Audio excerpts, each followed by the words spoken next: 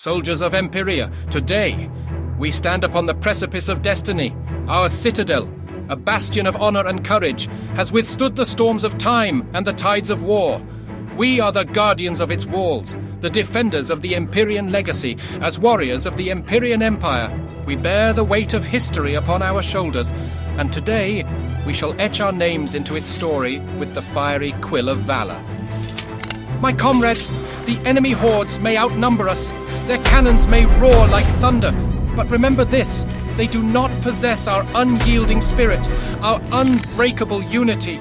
We are the heirs of battles long won, the protectors of countless victories, the embodiment of the Empyrean Empire's indomitable will. They seek to crush us, to erase us from memory. But they forget that within these walls beats the heart of a relentless force that has faced adversity before and emerged victorious.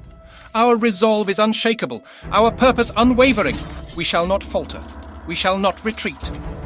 Look around you, my fellow soldiers. See the faces of your comrades, your brothers and sisters in arms. Each one of them has sworn an oath to defend this citadel, to safeguard our empire.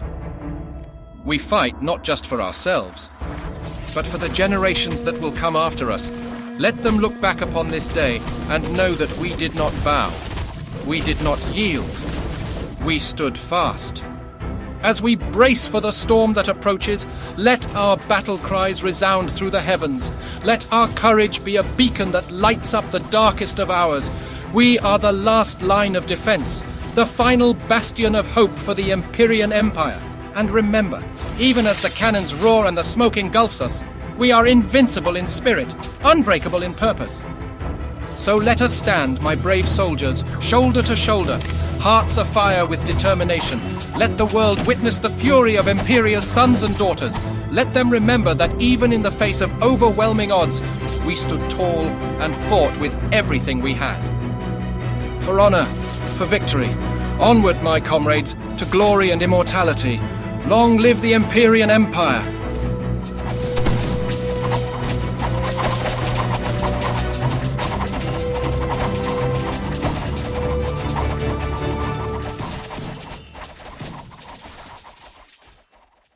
Welcome to our developer log for the Empire Clash Hold the Line update.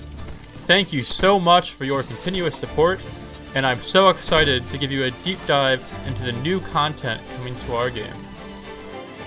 So, you have all been requesting it for a long time now, and we have delivered the Sergeant and Footman skill tree.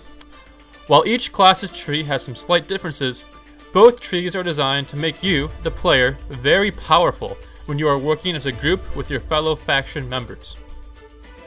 The primary feature driving this is the brand new discipline mechanic. After unlocking the initial starting perk, your discipline level will depend on how many allies are close by you. The more allies, the better the discipline.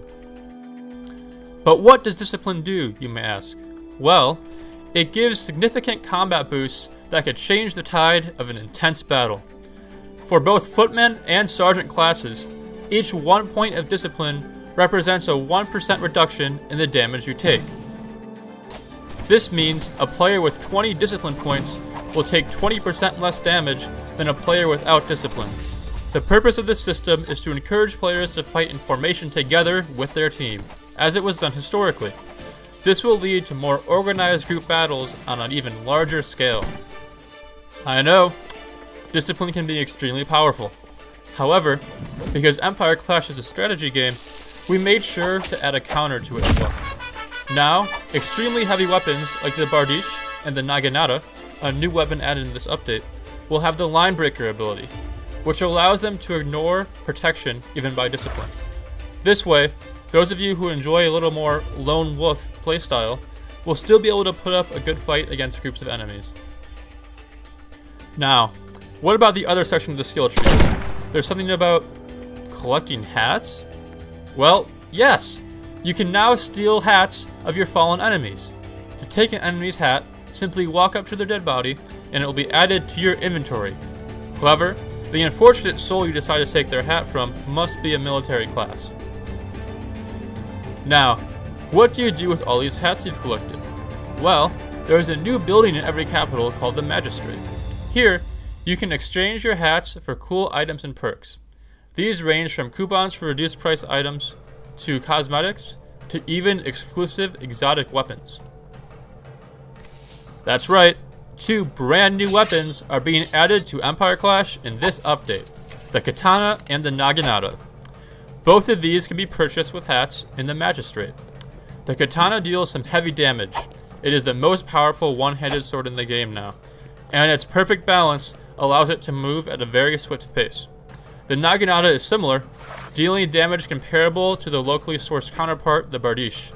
It also has the Line Breaker ability, which allows you to ignore any protection enemies may have from discipline. If you want to be feared on the battlefield, you need to get your hands on these 2 new weapons. However, one thing to note is the Magistrate is, well, kind of lazy and extremely disorganized. He never has quite the idea of what he has in stock, so every in-game day his inventory will change. Additionally, he needs his beauty sleep, so you won't be able to access him at night. However, make sure to keep checking his shop, as you never know what items you could have available. Lastly, for your inner pyromaniac, let's be honest, you secretly are one, we added grenades to the game. Grenades are exclusive to the Sergeant class, and can be unlocked with their skill tree. Once you unlock the ability to use them, you can purchase grenades with hats at the Magistrate. Grenades can be thrown by holding down and then releasing. You can hold for longer to make your grenade explode faster when it hits the ground. However, you don't want to hold it for too long if you want to keep your arm, so be careful. If you have a keen eye, which I know you do if you've been watching this far, then you probably have noticed that the combat in the update seems much more fluid.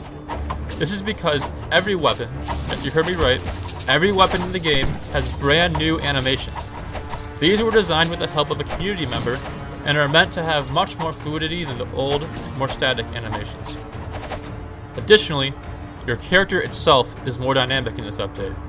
As you change where your camera is facing, your character's body will rotate in that same direction. The goal here is to add a lot more immersion to the game and make you feel as if you have a greater impact on the actions of your in-game character. You can finally aim your musket up and down instead of just keeping it in a static position. Lastly, we have added in some light blood effects to the game. We didn't want to go too crazy because Empire Clash has not had this before, but now, when you damage an enemy, some light blood particles will spray from them. If you prefer not to have blood, like in older versions of the game, it is fully toggleable in the settings menu. Well, that's it. There's a lot more minor content that's been added to the game as well, but you'll just have to play the update to find out. Thank you so much for watching, and I hope to see you soon fighting in Empire Clash on the battlefields of Stone Tonus.